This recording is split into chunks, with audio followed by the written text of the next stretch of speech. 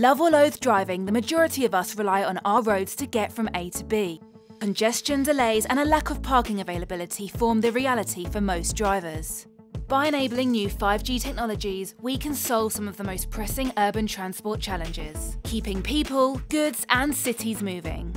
With parking technology provider AppyWay, West Midlands 5G visited Spark Hill in Birmingham to explore how 5G can maximise the full potential of the Kerbside and unlock the future of intelligent transport. On-street parking can be a rare commodity, and as many as 30% of vehicles on inner-city roads are continually circling in search of it. Thanks to 5G's low latency, which is its ability to process high volumes of data in real time, we can unlock the Kerbside's full potential by recording and analysing high-resolution street scan information, alerting drivers of parking availability in real time.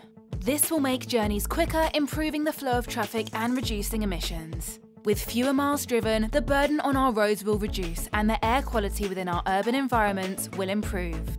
Businesses will benefit from more convenient parking as visitors only pay for the time they need, meaning more cost-effective and efficient trips into towns and city centres.